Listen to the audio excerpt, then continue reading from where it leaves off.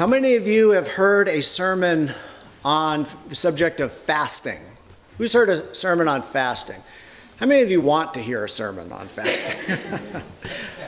Well, let's turn once again to Matthew chapter 6. Last time we ended on the subject of prayer, but we're going to be talking about fasting this morning. The title of the message, Fasting and Putting God First. But last time we ended on prayer, and I'd explained the Lord's Prayer. Jesus said, do not be like the heathen. We talked about vain repetitions and what that meant. I said God cares about us. We are his children. He wants to answer our prayers. And of course, as a good father, sometimes good parents have to say no to their children. And the child might at the moment not understand that, but as they grow up, they recognize that it's necessary. How many of you have come to that recognition that when my parents said no, or that was actually for the best? Well, the same with us when we first start following Christ. There's a lot of things that God does. A lot of times he may say no and we don't understand why. But the more we grow and mature in the faith, then we start to understand things better. And hopefully we take that and pass it along to others. The more people who do this, the stronger the church will be, the stronger families will be, and the stronger families and stronger churches leads to a more just and stable society. But along the same lines, so we're talking about prayer, now we're going to talk about fasting, because prayer and fasting often go hand in hand, or they should. When you fast, you also pray. So I've titled the message, Fasting and Putting God First. Several subjects we're going to cover. Let's begin by reading Matthew 6, 16 through 18. Jesus says, moreover, when you fast, do not be like the hypocrites with a sad countenance, for they disfigure their faces that they may appear to be fasting to men. Assuredly, I say to you, they have their reward. But you, when you fast, anoint your head and wash your face, so that you do not appear to men to be fasting, but to your Father who is in the secret place. And your Father who sees in secret will reward you openly. So talking about fasting, what does that mean? I think we know, right? Fasting means you're not eating, or you're not drinking. The first meal of the day is called breakfast.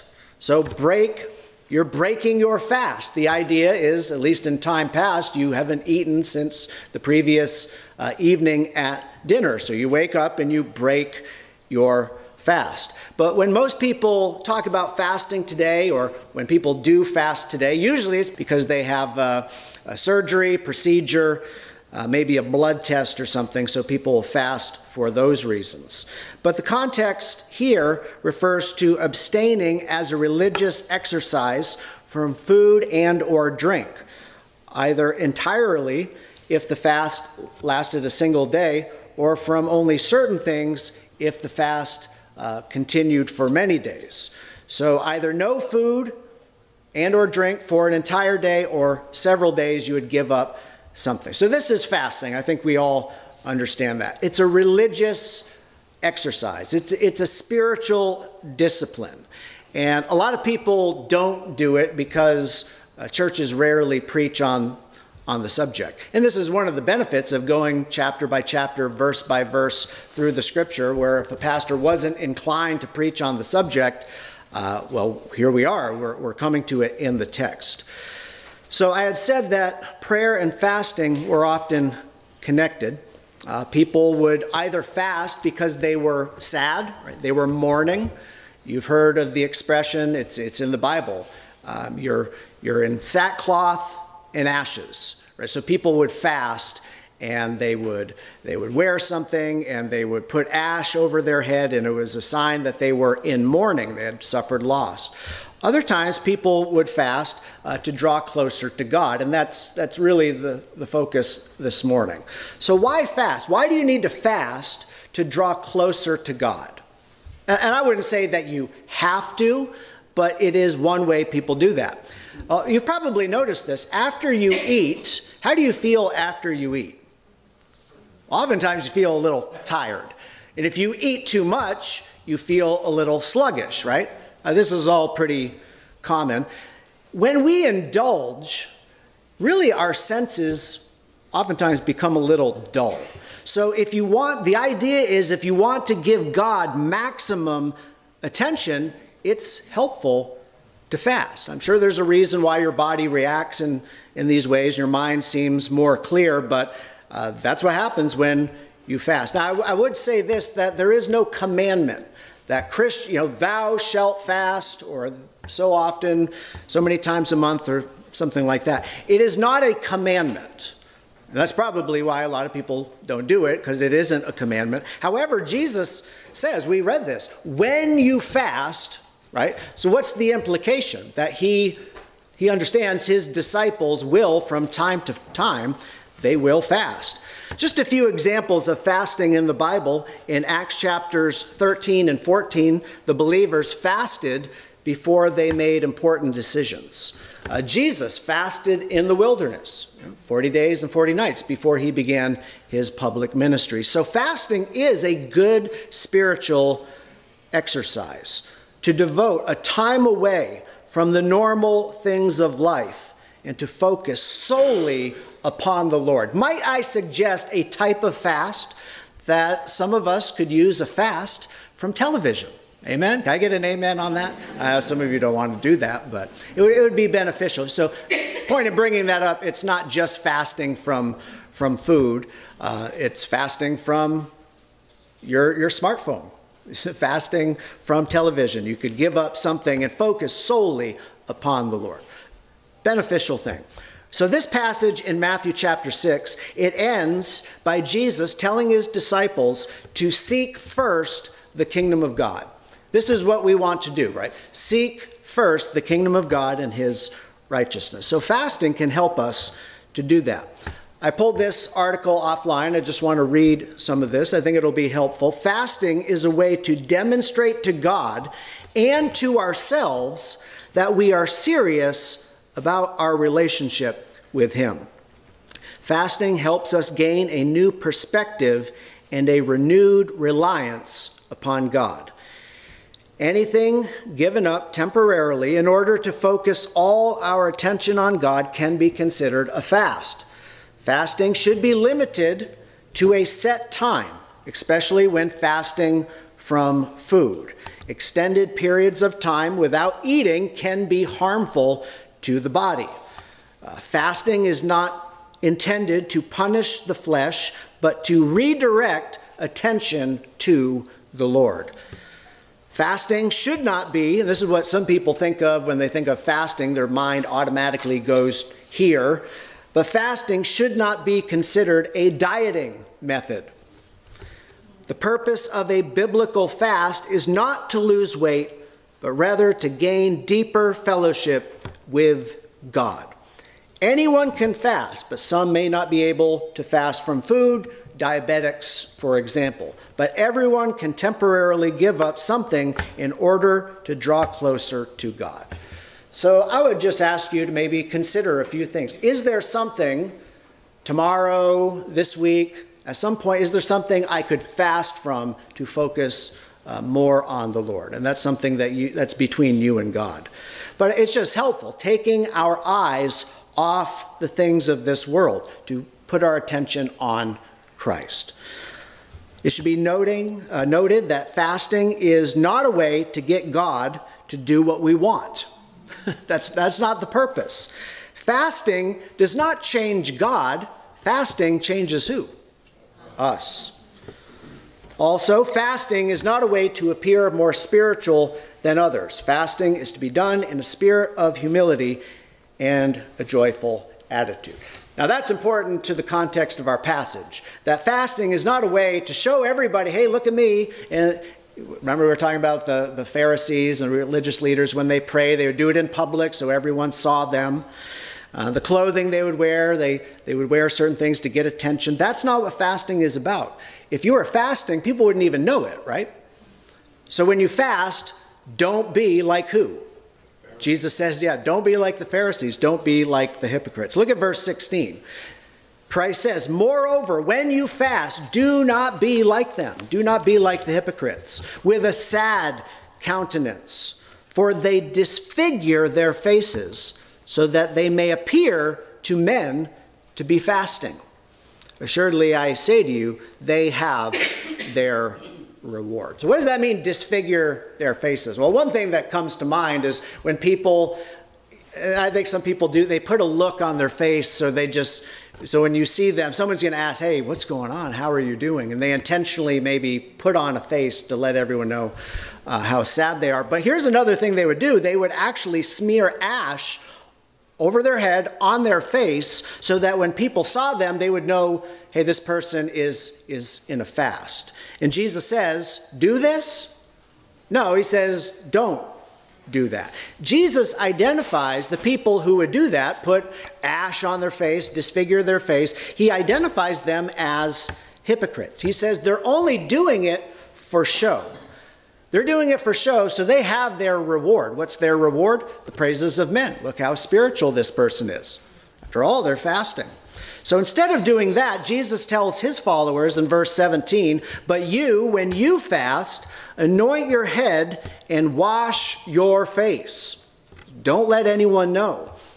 This way, your Father who sees in secret will reward you openly. Now because this whole sermon isn't on the subject of fasting, we're going to move on to the next thing. But before we do that, let's make application. Does anyone do this today? Does anyone fast and take ash or put something on their face to make it obvious, evident to everyone that, hey, I'm fasting? Well, some of you may know where I'm going with this. Within Roman Catholicism, we've talked about this before, you have what is called Fat Tuesday or Mardi Gras. And this is typically when people indulge themselves because the next day is Ash Wednesday, which marks the beginning of the season of Lent. What do people do during Lent? Yeah, they give up something. They fast. They fast for the Lord. So the idea is to get all the excess out of your system on Mardi Gras so that on Ash Wednesday you can begin your fast. And how do they mark this fast? Why do they call it Ash Wednesday? Well, they take the palm branches from Palm Sunday the year before, they take the ash and they smear it on the person's forehead. They smear it on their face to let everyone know, I am fasting for Lent. You realize that's the exact opposite of what Jesus Christ said to do. And I don't say that to be critical. It's just another reminder that tradition is a weird thing. Churches and professing Christians can do things and they think they're doing the right thing, but they didn't get it from the Bible. This is a tradition. They're actually contradicting the teachings of Christ. So don't do it that way. If you fast, are you going to tell everyone? You're going to walk around with a kind of a puss on your face? No. If you fast, don't tell anyone. This is between you and God. Okay. So now Jesus, in the next few verses, 19 through 21, this is titled, Lay Up Treasures in Heaven. Jesus says, do not lay up for yourselves treasures on earth, where moth and rust destroy, and where thieves break in and steal. But lay up for yourselves treasures where? In heaven, where neither moth nor rust destroys, and where thieves do not break in and steal. For where your treasure is, there your heart will be also. So we can think about this. Is my treasure here on earth? And we all have things that we care about. But do you really love those things more than you love God? Or do you love God as your treasure in heaven? Where is your heart? Is it with the Lord or is it with stuff? I mean, this is something that can affect just about anyone, and probably does. So just as the purpose of fasting is to take your eyes off the things of the world to focus more on God, the thing that most commonly distracts people from God is materialism. Money, the things of the world. Jesus uses the word treasures, and really that doesn't necessarily refer to gold and silver and precious stones. Treasure can refer to basically anything that you treasure. In the ancient world, they treasured clothing and property, and well, it's pretty similar today, right? These are the things that people really care about. Let's turn to 1 Timothy chapter 6. 1 Timothy chapter 6.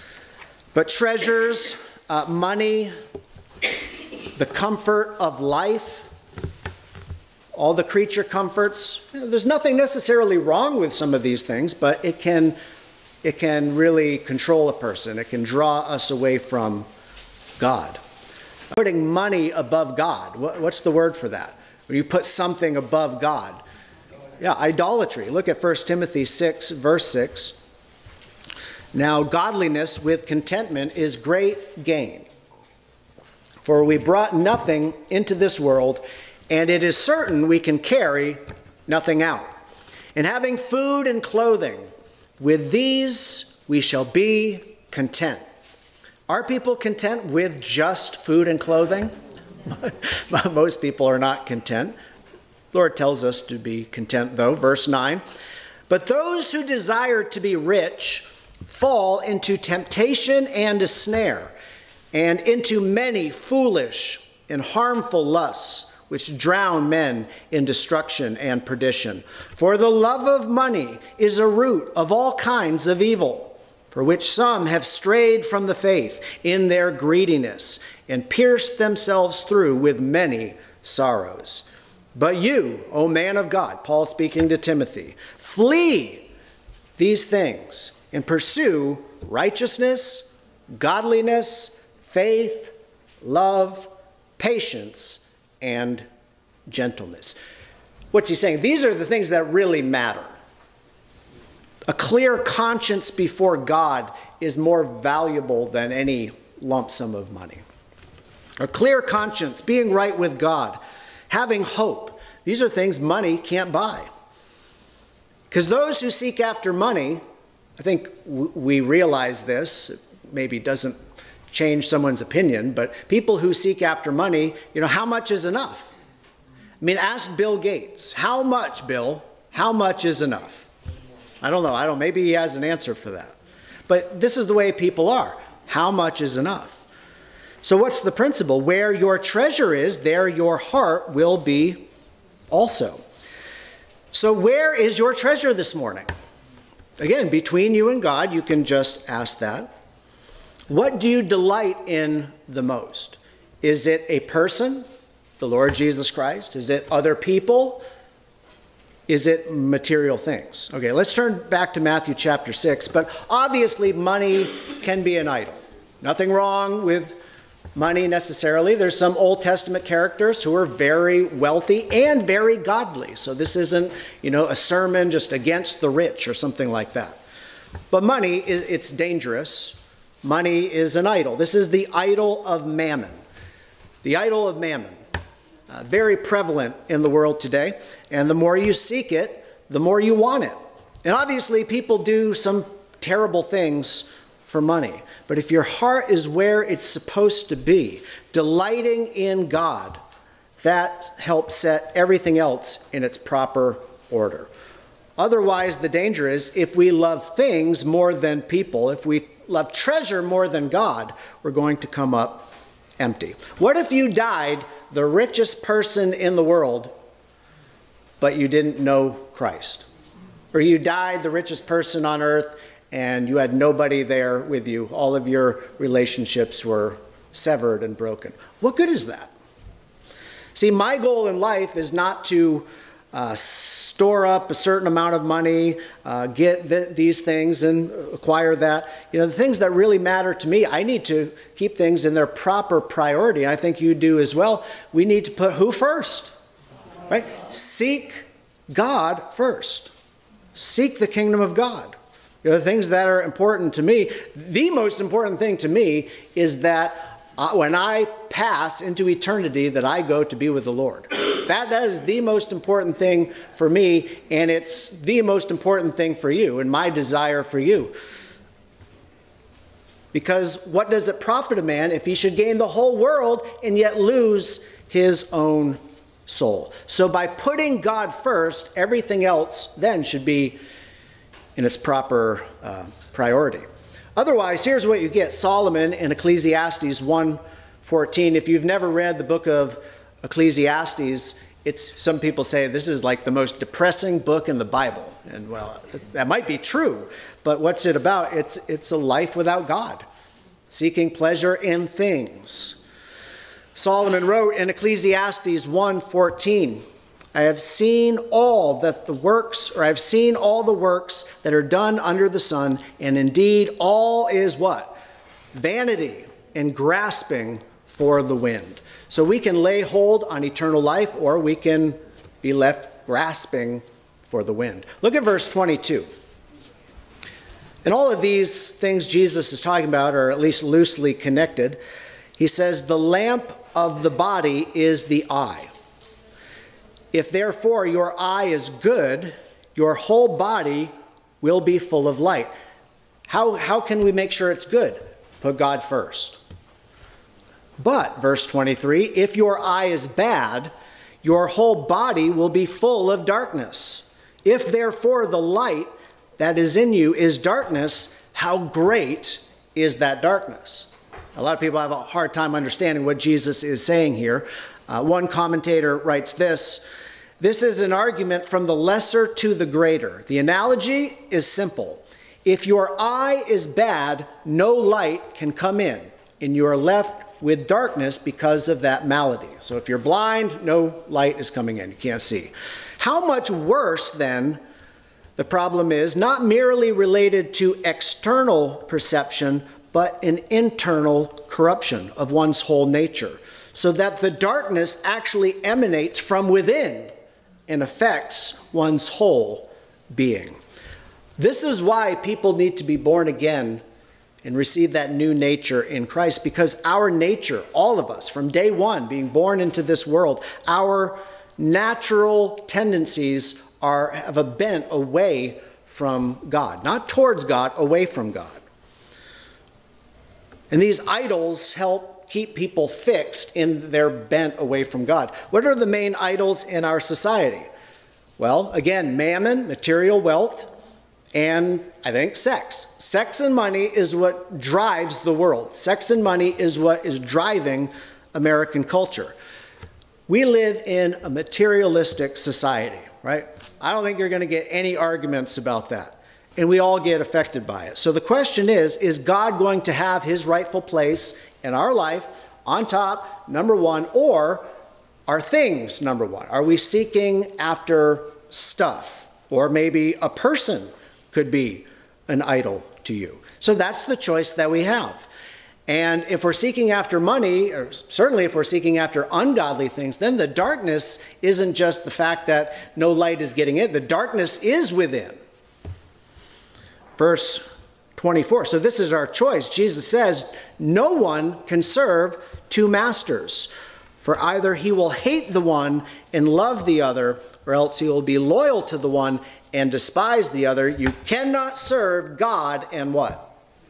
Mammon. What's that? Wealth, treasure, materialism. You cannot serve God and that. Therefore, I say to you, do not worry about your life and what you will eat and what you will drink, nor about your body and what you will put on. Is not life more than food, and the body more than clothing? Look at the birds of the air, for they neither sow nor reap nor gather into barns, yet your heavenly Father feeds them. Are you not of more value than they? Which of you, by worrying, can add 1 cubit to his stature? And the reason Jesus says this is he knows this is what people do. They're all worried about the things of life. What am I going to wear? And do I have the brand name clothing? That's, usually young kids deal with that. And we're worried about all this worldly stuff. And what good does that worry do? Zero. It does no good at all. But when you're worldly minded, this is where people put their focus. You worry. Not just about those things. Today, a lot of people worry about current events, right? The things of this world. People worry today about the things that the world tells them to worry about. I said some people would do well if they took a fast from television. And I realize I'm preaching right now, and I might not make too many friends with this one. But do you realize much of what gets reported out there as news is manipulation? They want you to be worried about this thing, and then there's the next big thing, and you need to be worried about that. And what they're doing is they're playing both sides against the middle. And it creates an unnecessary level of anxiety. People are anxious because they're worried about things that are sometimes never going to affect them. And I think the devil can use that. So it's not just materialism. You'd be worried about just any worldly thing that takes your mind away from Christ. When you have money, when you have a lot of stuff, what do you end up doing? You worry about keeping it. You worry about how you can get more. And this isn't a sermon about giving away all your possessions and joining a monastery or something like that. That's not it. But if we are not feeling fulfilled, there's a reason for that. God is probably not in his rightful place if we are not feeling fulfilled. Most people are seeking after creature comforts instead of seeking after the Creator, who has already provided for us in abundance. Has God provided for you? I know we could all think about the things that we want or the things that we don't have, things that we can't afford and all the rest. But look at the things that you do have. Has God been good to you? Has God provided for you? If you live in this country, he has. He does it everywhere, but especially here. Look at verse 28. So why do you worry about clothing? Consider the lilies of the field, how they grow. They neither toil nor spin. And yet I say to you that even Solomon, in all his glory, was not arrayed like one of these. Now if God so clothes the grass of the field, which today is and tomorrow is thrown into the oven, will he not much more clothe you, O you of little faith? You realize Solomon was the greatest, up until that time, he was the greatest king the world had ever seen. Solomon was a man who literally had everything. He had it all. And yet, the book of Ecclesiastes is sort of like his autobiography about all the wealth, all the power, all the fame. What did it do? Did it make him happy? No. It made him what? Miserable, because he did not put God first. He said, all is vanity. Solomon became an idolater. He took God down and put something in his rightful place. Just consider, we're almost done, but the way we live today. In this country, we live like kings. I don't care if you're on the lower end of things, you still live like a king compared to how most people have lived throughout history. It's true. And what do? We still end up grumbling and complaining, and I don't have this, and it's just not fair. Or we worry. You know that's true. So what's the advice that Jesus gives? Look at verse 33. Therefore, what?